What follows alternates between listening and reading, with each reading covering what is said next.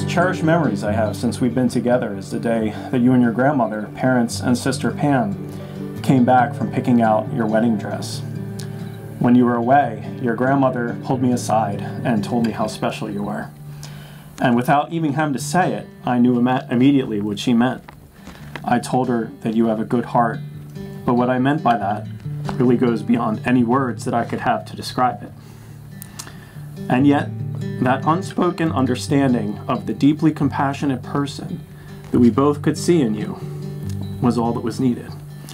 Because in truth, everybody that truly knows you can see it too.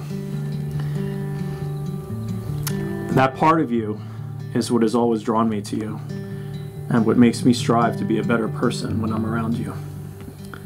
And so it is with a sincere heart that I can truly say that I consider myself to be the luckiest man in the world to have found you. I love you, Tracey. And I promise that I will aspire each day to be the best husband I can to you, through the good times and the bad, through all of the moments that we will celebrate and cherish together, as well through all the struggles.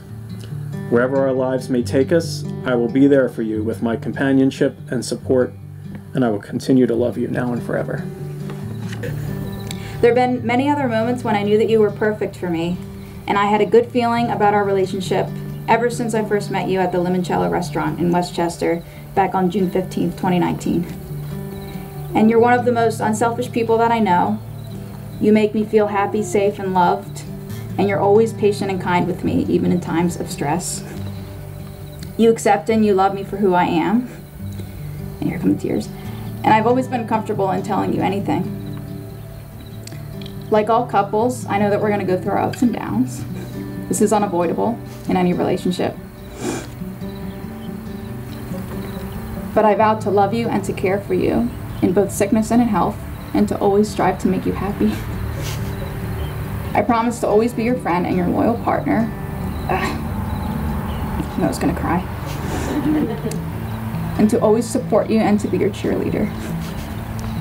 I feel lucky and blessed to have you in my life, and I think that we make a great team. And I'm excited to spend the rest of my life with you and to officially marry you today in the presence of friends and family. And I'll just end my vows by saying that I love you. So, Bill, what token do you give of the vows you have made today? A ring. If you'll take that ring, please.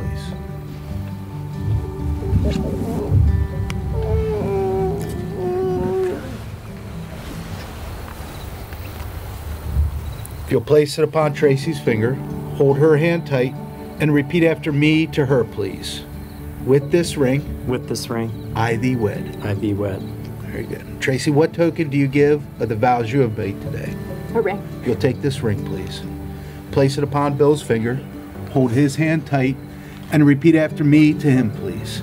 With this ring. With this ring. I thee wed. I thee wed. It's my distinct privilege and truly an honor to now pronounce you husband and wife. Bill, if you give me 1 second to step out of the way, you may now kiss your beautiful bride.